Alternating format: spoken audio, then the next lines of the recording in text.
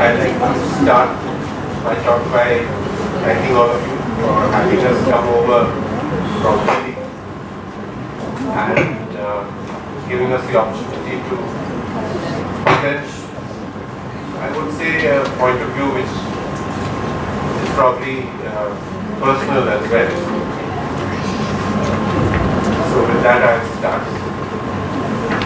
Over the years, I have tried to decipher our built environment, the overcrowded cities and its architecture, and this search has led me, like in the classic Indian fable of the blind man and the elephant, to eventually reach a single governing factor that in more ways than one connects and controls our lives and the cities we live in.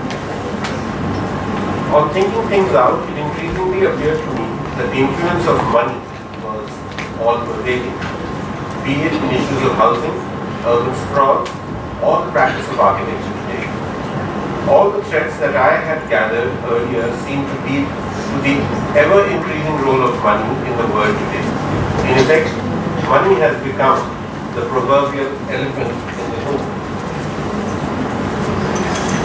I will attempt to analyze this paramount role written out for money to star in and its domination on the means and methods of production, control of global commerce, the growth of megacities, and thereby the very lives of people who live and work in them. Today, market economy not only controls the lives of those who live in urban areas, but also the rural population of India. The Adivasi tribes, the aborigines who had lived unchanged for thousands of years in the jungles of India, were probably the only human beings who were virtually unaffected by money. However, the natural propensity of market economy to convert with a missionary zeal those so far untouched by the ideas of development has led to standoffs between the state and the Adivasis in some parts of the country. What then is money? Money, as we know from its history, is a product of urbanization. Money is essential to a person's existence in a city where people can live without being actually involved in producing the essentials that are required to survive on this earth. The urban population, for instance, does not grow its own food or weave its own cloth. Instead, it buys these essentials of daily living. Buying involves a common currency of exchange, and money, while fulfilling this role, eliminates the need to barter goods and services. In current dominance as paper money, its current dominance as paper money has its genesis in the restructuring of the monetary system in pre-Victorian England in the early days of the Industrial Revolution. Money as we know it is not a real thing. It's an abstract construct of value created for purposes of convenience that people jointly agree to believe in. Purchasing this money in the form of currency notes is therefore more like an act of faith. Money is ascribed to the value by common consent, which is believed to be equivalent to the worth of the goods that are to be bought.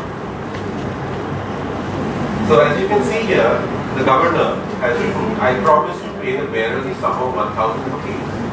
So this piece of paper, which is the currency note, is not the actual value that you are exchanging goods with. So the value of money lasts as long as people have reason to believe in its worth. When for a variety of reasons the commonly held belief is compromised, money is devalued, causing inflationary conditions, which if not corrected, would eventually lead to financial meltdown. As opposed to the inconveniences and restrictions of a barter system, money has the ability to circulate as currency across political and geographical boundaries. In turn, money, unlike the barter system, gives rise to a host of goods and services, the production of which the consumer is not directly involved in. Through the process of buying and selling, by the time the product reaches the actual user, the monetary value of the product keeps appreciating well beyond what was originally determined by the actual producer. The abstraction created by using money in assigning value can therefore also be manipulated by powerful groups to control or create a false value for products and services, as is seen in the case of real estate speculation. A corollary to this is the other strategies regularly resorted to generate demand and simultaneously create an artificial scarcity to increase the perceived value of the goods. Once divested from the reality on the ground as an abstraction, it becomes possible for the currency system to be so designed, and here you can read the quote as well, as to foster competition among the users rather than cooperation. Money is also the hidden engine of the perpetual growth treadmill that has become the hallmark of industrial society. The problem of ascribing a monetary value to all goods that human society needs creates distortion in the way people perceive what constitute the essentials of life.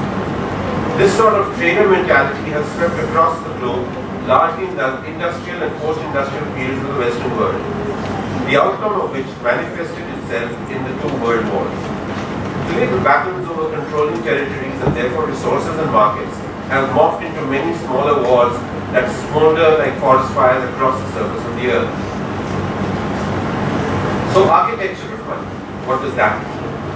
Discernible change in recent times brought by money on architecture and our built environment has been witnessed within a single human lifespan. Though the process of change had set in much earlier during the colonial period, this quote from Rabindranath Tagore's essay, The Modern Age, published in 1922, conveys the changes brought on the Indian landscape. So he's talking about Calcutta, and he says, Calcutta is an upstart town with no depth of sentiment in her face and in her manners. It may truly be said about her genesis. In the beginning, there was a spirit of the shop which uttered through its megaphone, "Let there be the office," and there was Calcutta. She brought with her no dower of distinction, no majesty of noble or romantic origin. She never gathered around her any great historical associations, any annals of brave sufferings or memory of mighty deeds. The only thing which gave her the sacred baptism of beauty was the river. I was fortunate enough to be born before the smoke-belching iron dragon had devoured the greater part of the life of its banks. When the landing stairs descending into its waters, caressed by its tides, appeared to me like the loving arms of the villages clinging to it. When Calcutta, with her up-tilted nose and stony stare, had not completely disowned her foster mother, rural Bengal, and had not surrendered body and soul to her wealthy paramour, the spirit of the ledger bound in dead leather. So this is how Calcutta would have looked in those days. You can see the smoke coming out of the factories that they overheated so much, and the way the landscape changes because of the city. So Tagore has seen and lamented the changes in the early part of the 20th century. After 69 years of becoming a sovereign republic, this change has unfortunately gathered momentum, especially after the so-called liberalization of the socialistic Indian economy. Dominant architecture has also moved away from socialistic ideals. So this is by one of the earliest post-independence architects, Habib Rahman, and this is the Academy building in Delhi, the three academies, Sangeet Natak, Lalit Kala and the Sahitya Academy. So architecture has also moved away from socialist ideals. Today architecture ascribes value through monetary terms and square footage of built space. Today housing complexes and sometimes even houses are being conceived as 80, even 100-story structures pushed up artificially by artificially hiked land prices, which in turn push the floor space index literally through the roof. Even higher secondary schools are forced to build up to 6-story blocks in cities like Bhubaneswar to capitalize on the land cost and bylaw provisions. With higher land costs, saving time means saving money, which in turn pushes design and construction towards mechanization, industrial products, and structures put together by large construction companies. Mainstream architecture today is a natural heir of modern architecture, which post-1947 was increasingly imported into India. India then had an extensive living tradition of highly sophisticated craft traditions and skills that flourished in the building trade. Modernism, along with manufacturing industries, had to be established through a major restructuring program.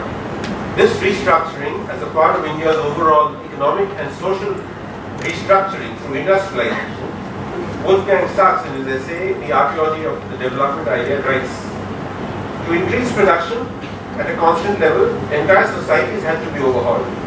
Had there ever existed a more zealous state objective? From then on, an unprecedented flowering of agencies and administrations came forth to address all aspects of life, to count, organize, mindlessly intervene, and sacrifice, all in the name of development. Today, the same appears more like collective hallucination. Traditions, hierarchies, mental habits, the whole texture of societies have all been dissolved in the planner's mechanistic model. But in this way, the experts were able to apply the same blueprint for institutional reform throughout the world, the outline which was often patterned on the American way of life. The earlier craft skill-based system of design and construction of buildings was largely replaced by the central public works department system that promoted modern architecture. The CPWD system uniformly standardized construction methods, specifications, and contractual agreements across the country. The CPWD specifications insist on standard engineering solutions, so much so that whatever may be the function of the building to be built, it is almost invariably conceived as reinforced cement concrete construction. With the result, in cities today, any other form of construction like mud bricks or thatch roofs will be deemed substandard and therefore will not be given permission for construction by city authorities. Over the years, the CPWD specifications have removed items such as lime plaster and lime punning of wall surfaces, essentially works that require craftsmanship. Through a process that is governed by an increasing domination of industrial products and mechanization, building construction is being steadily removed from the realm of craftsmen to that of pre-engineered products and systems. Industrial products come with large carbon footprints and high energy embodied costs in manufacturing, which all goes towards damaging the planet's ecology. Pre-engineered products are also designed to not rely upon local craftsmanship during installation on site. This means that the bulk of the money spent on construction today finds its way back to the distant and often multinational manufacturers and their global distributors with very little of the money trickling down to help the local economy. I came across this quote very recently, which is by a nutritionist and author, Rujuta Divekar, who says that like buildings, diets also need to be timeless and sustainable. We have to stay fit and healthy for the rest of our lives. Stop talking about food groups like carbs, proteins and fats and start thinking about food systems. So it's not about specialization but maybe generalization. Food systems are about not just looking after your health but also promoting local economy and global ecology. Very similar thought process in the production of food. So the resultant quality of architecture generated by the traditional versus contemporary practices is also quite aberrant. The unattractive box-like buildings which characterize the doctrine of modern architecture has today been repackaged into glamorous corporate avatars in the garb of glass curtain walling and ACP panels. These buildings, slickly repackaged and often outlandish in shape, stand out for what they are not. It is not surprising that almost all traditional buildings, regardless of the fact that they are owned by economically poorer families or wealthy ones, are beautiful to behold and comfortable to live in and do minimum damage to the environment. Now, both these slides are from Jaisalmer. So you have the rich man's house and you have the poor man's house, all coexisting within the same city. Whereas it is only rarely that we come across examples of modern architecture that could be called truly beautiful, and additionally they are often impractical and uncomfortable to live in. So this is the walkie-talkie building in London, which is reputed to melt cars. Unfortunately, repackaged modernist boxes have become standardized symbols of development and material progress across the world. legitimized by a small but powerful group of the ruling elite, policymakers, executives, and technocrats, who are all interestingly urbanized, like me, usually with higher degrees of education, like a lot of us here, but with hardly any real skills to build with their hands. Today, craft has become absent even from the basics of the so-called construction industry. Good masons with the skill to construct a brick wall properly are a rare breed. In our country, with its still existing vast pool of human resources, it makes practical sense to design buildings that incorporate the skills and competence of the people who construct them. However, the way we are trained and practice architecture make us follow, like the economy of money, a top-down process with a single point of control and decision-making. Here I want to show you some of the works. This is by our own office, where you can see in the inset the actual people whom we collaborated with to make this. In fact, this uses locally available material and skills. The structure was actually built by a bus body builder. Now this is in the city, or near the city of Delhi. And another project in the same campus which uses simpler construction techniques. And this is in one of the villages in Tamil Nadu by another architect, Krishna. And this is the team which put it together using mud bricks and tiles and thatch. So these are materials that are available there, and you can see the people actually constructing. The other way to practice architecture becomes apparent if we were to understand the difference in the objectives of a master builder of traditional architecture and those practicing mainstream architecture today. So what are the differences in objectives between the traditional builder and people like me? The qualifications of a master builder, as defined in the Maya Mata, we just heard about the Maya Mata in the previous lecture, are of interest here, as it also specifies moral characteristics of such a professional. This is the quote. And what I have done is that I have increased the point size of the parts which we do not ever abstract to architects. So he is of mixed caste, a man of quality. Just, compassionate, disinterested, free from envy, without weakness, must be straightforward, he must be attentive and free of the 7 vices, and persevering, and he must have crossed the ocean of science of architecture. This is apart from the stuff that all of you learn in college or what we all learned in college. And they laid importance to these qualities of the human being. Therefore, architects or master craftsmen of the past created exquisite works of architecture not merely for monetary gain, but as an opportunity to discover their own capabilities. For the sheer pleasure of creating something beautiful, or as an act of devotion, and possibly to gain social appreciation for their skills. Interestingly, recent research by the economists at MIT in the USA show that higher monetary incentives improved performance of people who did jobs that required mechanical skills. However, strangely enough, once the jobs demanded, and here I quote from the document, even rudimentary cognitive skills, a large reward led to poorer performance. This may explain the attitude of craftsmen excelling at their work in creating exquisite architecture, unworried about fixing a price or a monetary value to the end product. This may also be a reason for the decline in the quality of architecture, despite huge improvements in fees paid to architects today. This attitude towards creation and work as something not necessarily influenced by money may still be seen amongst some of the classical Indian musicians. The deep devotion to their art can be witnessed firsthand at a live concert. Master builders of the past and craftspersons have created architecture in the same manner as the musicians, by putting in long years at apprenticeships and finally getting their chance to prove their skills in public. This was possible in a society that was not entirely governed by money. It is interesting to note here that in the past, societies that allowed such expressions of creativity were feudal ones.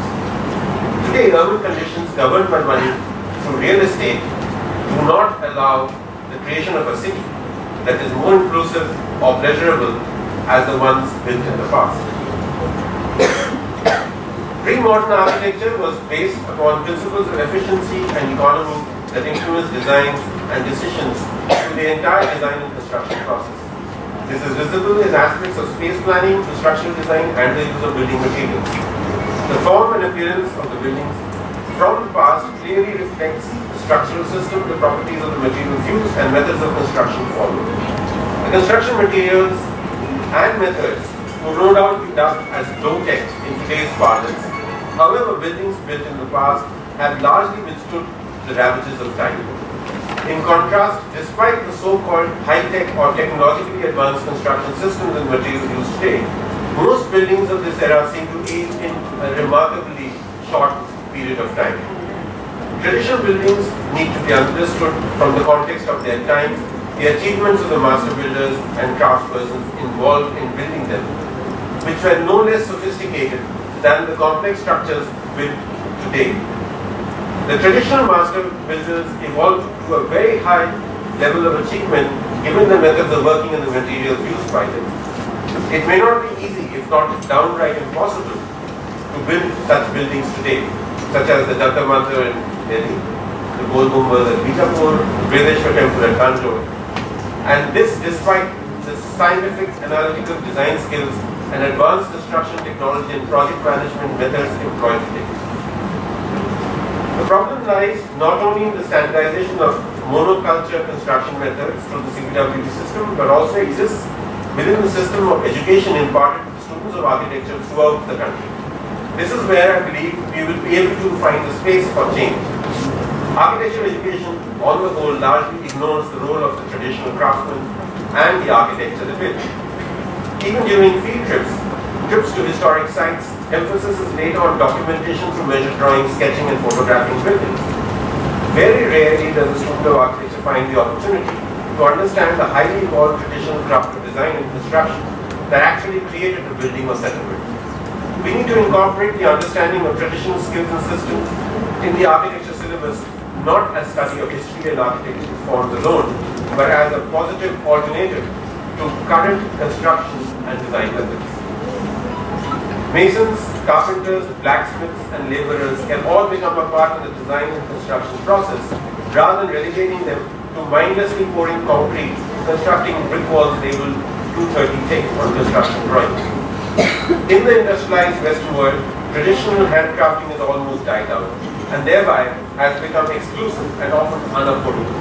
In India, handcrafted products are still used by the poorest. For example, the simple clay pot, crafted by the neighborhood potter, is still used to cook rice or store water. The involvement of crafts in architecture essentially involves people and works towards a more humane architectural process.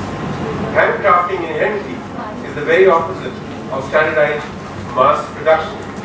Large-scale organizations and wasteful infrastructure provisions.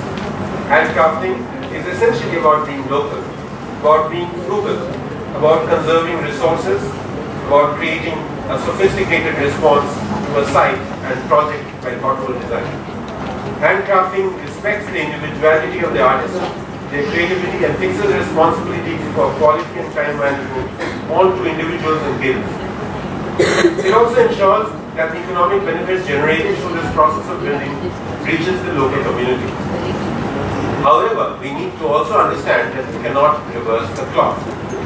A lesson can be learned from Egyptian architect Hassan Fatih's efforts in introducing mud construction as a practical, viable, cost-effective method to house his country's poor. As George Bracken in his book Appearance Before notes, that Fatih's well-meaning efforts failed since he behaved as a professional architect, controlling the end product in a top-down process with almost no involvement of the end users in decision-making. So you can see that the top left is the way Fatih had built it, and the bottom right is what has happened to Gorna today. The result was that partially completed village at Gorna was eventually transformed piecemeal by families that had occupied it. Bracken analyzed Fatih's experience to say, for a form to be a part of a culture, it must be congruent with the interests that are peculiar for that day and age. He further says, thus the lesson is not that a form ought to stay for reasons of beauty, cost efficiency, climate or geography, but that each time again a match must be found between people and form, and only when it is found, both will prosper.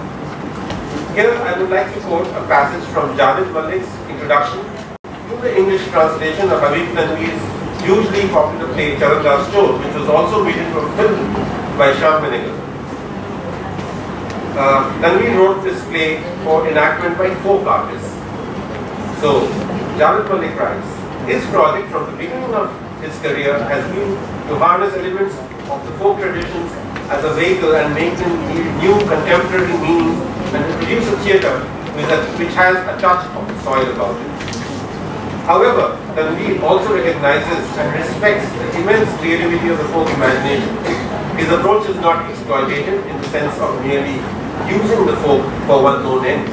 In fact, he is quite careful not to create a hierarchy by privileging in any absolute and extrinsic way his own educated consciousness as poet come playwright come director over the unschooled creativity of his actors. In his work, the two usually meet and interpenetrate, as it were, as equal partners in a collective, collaborative endeavor in which each gives and takes from and thus enriches the other. I would like to end this essay with the reminder that architecture, through empowering people, is possible mostly at locally manageable scales of buildings such as houses, schools, colleges, healthcare facilities, which are the bulk of the construction activity across the country. And that projects such as star hotels, shopping malls, airports, or mega venues like the Commonwealth Games of 2010 are only a small percentage of the total volume of construction in the country. Unfortunately, it is this small percentage of projects that we architects are trained to or even aspire to design. In my search for an alternative to the architecture of money, I have found the following two quotes to be inspiring. The first is by Rabindranath Tagore and the other by Mahatma Gandhi, both giants in their own rights, who were also close friends despite differences of opinion. So Tagore wrote that there are some who are insularly modern, who believe that the past is bankrupt time, leaving no assets for us but only a legacy of debts. They refuse to believe that the army marching forward can be fed from the rear. It is when you remind them that the great ages of the Renaissance in history when men suddenly discovered the seeds of thought in the granary of the past. The unfortunate people who have lost the harvest of the past have lost their present age. And Gandhiji wrote that I want the cultures of all lands to be blown about my house as freely as possible, but I refuse to be blown off my feet by anyone. I refuse to live in other people's houses as an interloper, a beggar or a slave.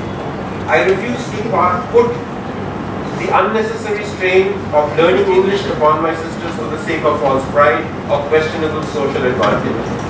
I would have our young men and young women with literary tastes to learn as much of English and other world languages as they like, and then expect them to give the benefits of their learning to India and to the world, like a post, a Roy, or the poet himself.